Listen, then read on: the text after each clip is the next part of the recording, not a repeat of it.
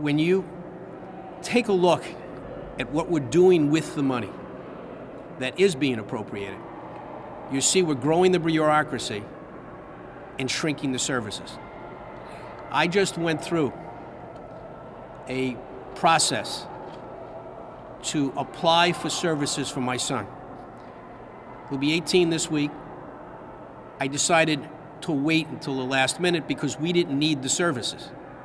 We were providing the services ourselves and through insurance.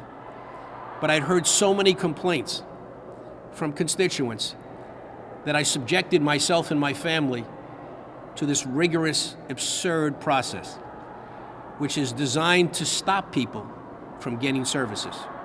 It took us the better part of a year just to get what's called a Medicaid waiver, which is the first step towards getting the services.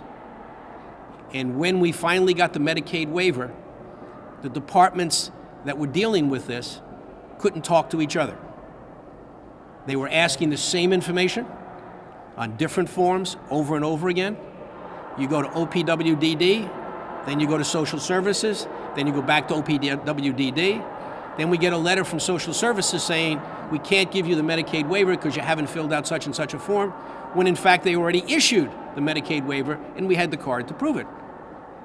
So I now personally understand all of the stories that I've heard from my constituents who have been going through this for years.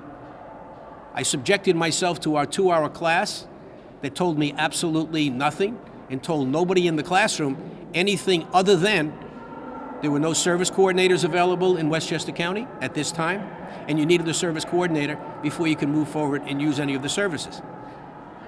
When I contacted service coordinators, they said, well, you need to have a Medicaid plan, and there's 5 available. I said, okay, tell me what they are. They couldn't tell me what the plans were about or what type of services they provided.